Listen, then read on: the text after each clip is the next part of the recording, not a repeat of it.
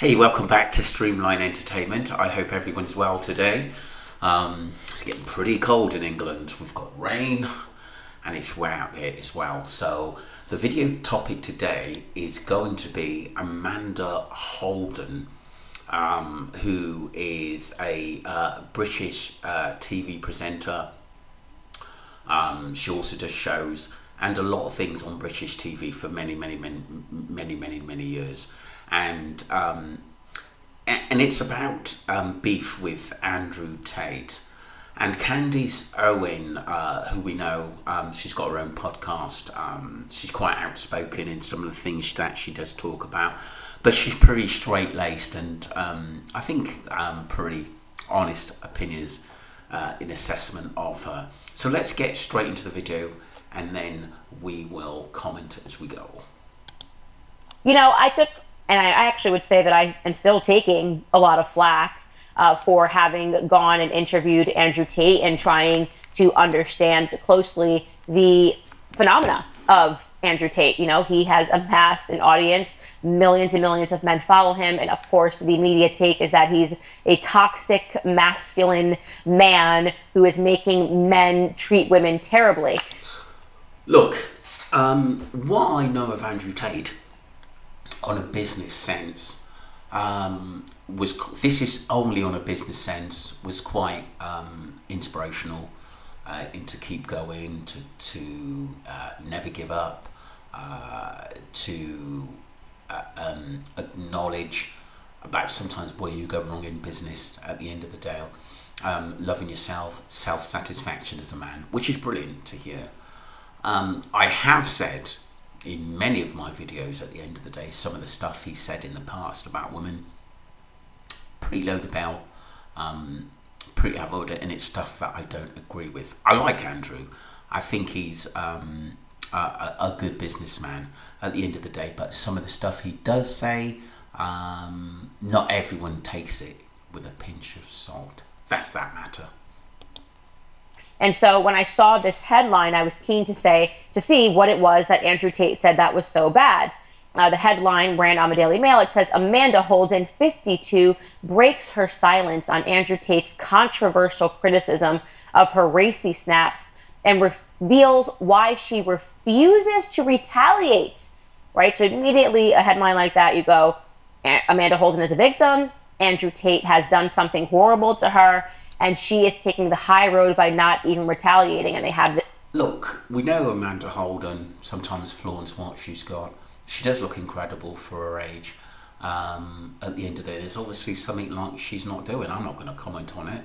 At the end of the day, if she's happy with her body and happy to flaunt it and put it on pictures and newspapers, then that's up to her. This picture of her in a bikini, and she looks really sexy. And the entire way that this article was written was really interesting because they were trying to already make you hate Andrew Tate before they even got to what it was that he said that was so controversial that she was taking the high road and refusing to retaliate.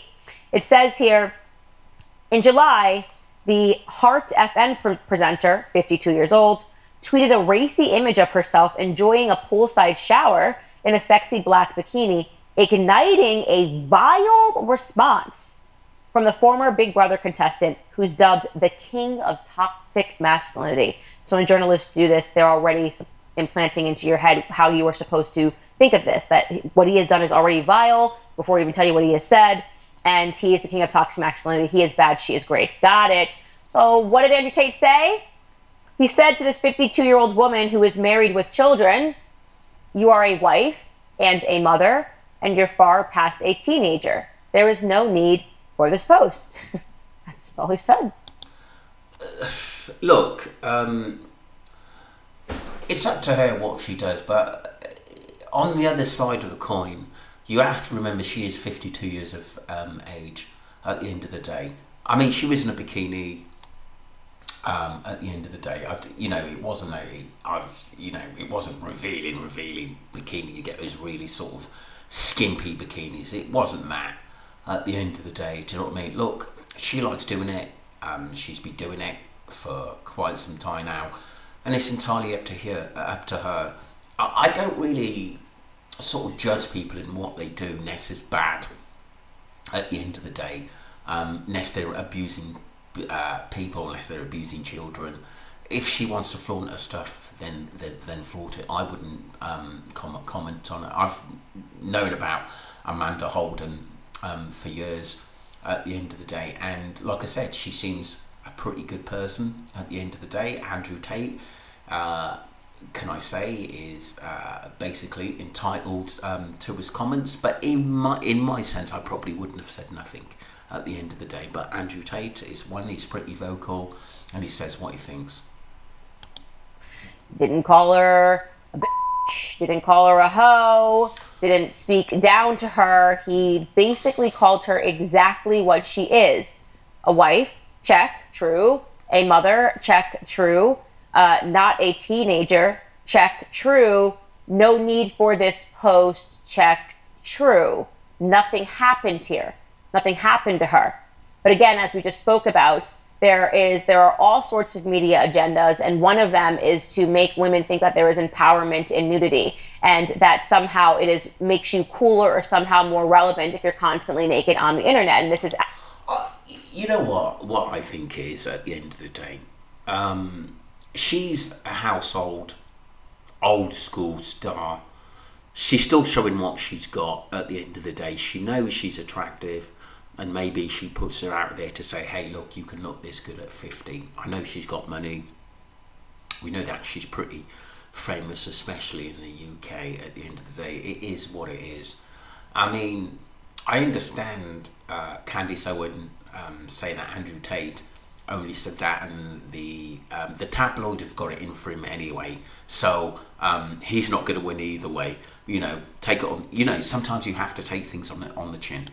Actually been an ideology, but I speak out against often, and not because of Andrew Tate, because it has been crucial for me to let young women know that being this way does not make you happy. It doesn't make you happy. They're lying to you. This is just a media simulation that women should constantly be taking their clothes off. You know, a lot of these women end up alone and unhappy. So he says this to her, and the media jumps to her side because how dare he criticize her while she's wearing a bikini.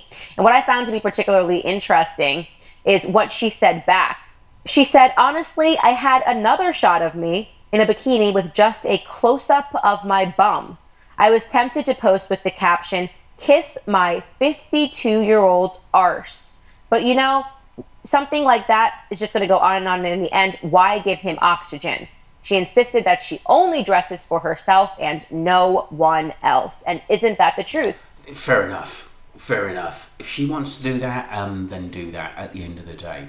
And fair play to her for not retaliating at the end of the day. I look at it, I can see both Amanda Holden's point of view and Andrew Tate's point of view at the end of the day. And I like them both. So I think the thing is, is that if I was Andrew, me myself, I probably wouldn't have said nothing at the end of the day, even if I had a point at the end of the day. Because we live in a culture of narcissism that's supposed to be empowering. She's dressing for her. She's being sexy for her. Never mind the fact that she has an 11-year-old child at home. Never mind the fact that she is also a mother to a 17-year-old daughter. It's about her and how she feels and what she wants to do every single day. Because again, we live in a largely selfish culture. Nobody is selfless. Nobody thinks about their kids first. It is. We sadly live in it. I can understand what Candace Owens is saying here. We do live in a selfish system at the present moment, and you know, if you're rich and famous, at the end of the day, Amanda likes to look good. She likes good clothes. She likes dressing well. She likes showing off her body. At the end of the day, you know. But look, it's just one of those things. At the end of the day, I don't know why sometimes things are taken out of proportion, taken out of context. At the end of the day, and made bigger than what it was. And you know, the news stepping in and saying bad titles about Andrew Tate. We know Andrew's said bad things in the past, and he's said sorry, held his hand up for it. Nobody's perfect at the end of the day, but I do think sometimes the tabloids make things a lot bigger than what they are. But I suppose they just do it for world news as well. Someone thinks about their husband, whether or not they're respecting their husband. It's all about you, me. And if somebody dare says, hey, have you ever considered that you are leading a family? Have you ever considered that you are the matriarch of a family? Have you ever considered that your daughters are looking to you as an example, that your husband wants to be respected? Then you're supposed to snap back and say, well, I actually have a picture of my bum and my arse, and I was going to put it on the internet, and I might do it next time.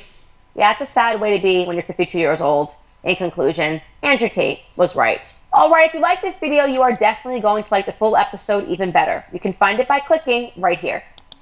I would probably say myself that,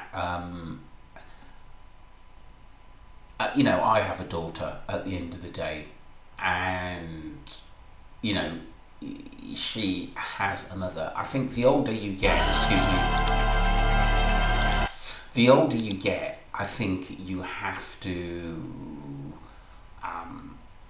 look at what people think of you. But sometimes when you're famous and you've got a great body like she does, she's going to show it, and she has done for many years. And I don't think there's anything wrong in that. Let me know your views on it, and don't forget to subscribe to Streamline Entertainment. And thank you for the old subscribers and, of course, the new subscribers. Take care of yourself wherever you are in the world.